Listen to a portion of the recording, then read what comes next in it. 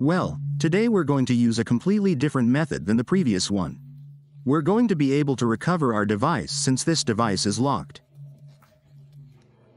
As you can see here in the lower left corner, it has what looks like a little padlock. So, how are we going to be able to recover our device? Well, let's watch the video tutorial step by step until the end to be able to recover it. What are we going to do? Well, first of all, before explaining the process, what we're going to do is connect to a Wi-Fi network. That would be the first thing to explain to you that our device has a screen lock and also a Gmail account. Since we have forgotten it, we will be able to recover it. It has this screen lock. We will click where it says, forget. We will click where it says forget.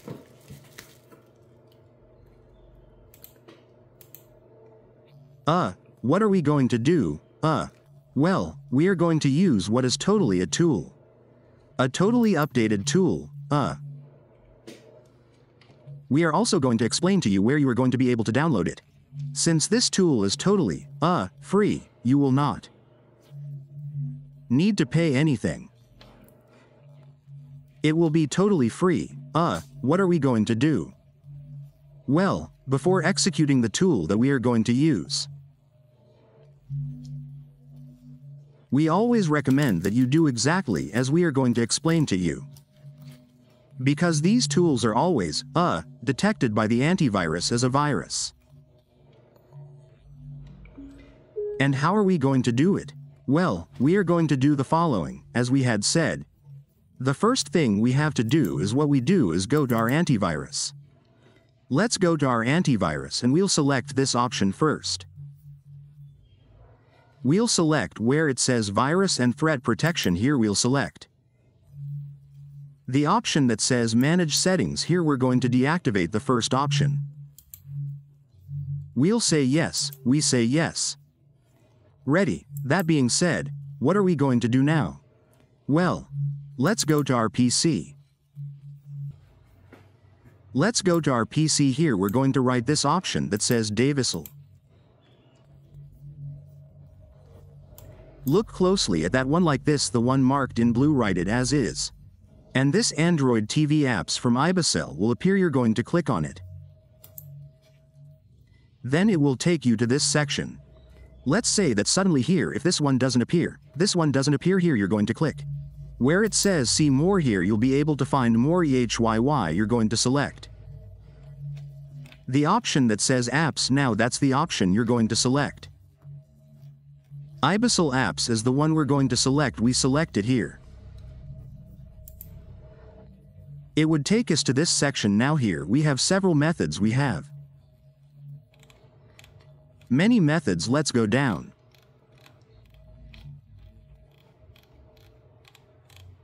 Here we're going to find the tool. As you can see, we download it.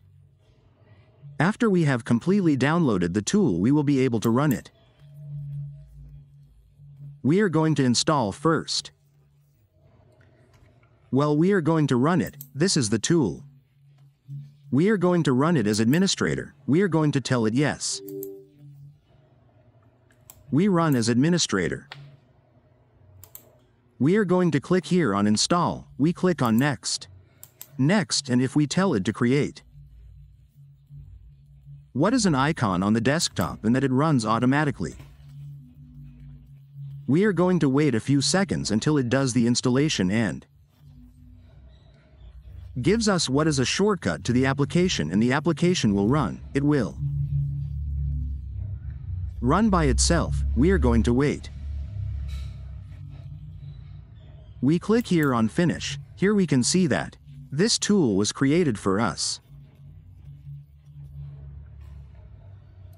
Now we are going to wait for it to open. This is going to open by itself. Here it opened. The application opened. We are going to tell it no. Here that it has a new update. Well, for now we are not going to listen to it. We are going to tell it here where it says login. We are going to click here where it says Log in.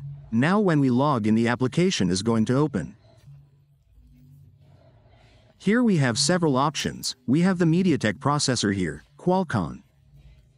We have other brands like Asus, Huawei, Infinity, Nokia, Samsung, various models, but today we are going to use this MediaTek option. We are going to use the option that says here, service, and we are going to give it the option that says recess RP. We are going to click on it, we are going to leave it running. What are we going to do now? Well, what we have to do is turn off our device. We are going to turn it off completely, turn it off. After it is already turned off, we are going to count 5 seconds. Count 5 seconds. Here we are not going to press anything, we are not going to select anything. We are just going to insert the USB cable and let the program do the rest. We connect it here, the program will recognize it. We are going to let it do its entire process now. Now we are going to wait here for our device when it is successful it will say FRP. Reset SUSET. Now we are going to wait for it to turn on by itself. We are not going to do anything, we are just going to wait for our device to turn on and show charging. Here it says that we are going to wait for it to show the charging logo. Ready. Now we are going to disconnect it. Now we are going to press the power button to turn on our device. We are going to turn it on. Well, we are going to turn it on and we are going to wait for our phone to turn on. Here it is starting. Now yes, since it starts here. As you can see here, we are going to be able to find this accessibility option. As you saw from the beginning in the video, that accessibility did not appear, but now it is enabled. Let's click here on next. Today I start. Let's click here. We're going to configure how we make the configuration faster and what do we have to do, because our phone gets stuck. It gets stuck, we have some errors. What do we do? Let's click here this continue yes. Network. Now what do we have to do? Let's remove the SIM card from our phone. Remove the SIM card. Click here on skip. Click on skip. Click here where it says do not copy. Click on more. Click on accept. Click on skip. Here we are going to configure it. That's why we always recommend watching the video tutorial step by step until the end so that you can correct the errors. We correct the errors. We click on finish. And how do we correct these errors? Well, what we're going to do is go to settings. We go to about phone. We go to about phone. Here we're going to select the reset option.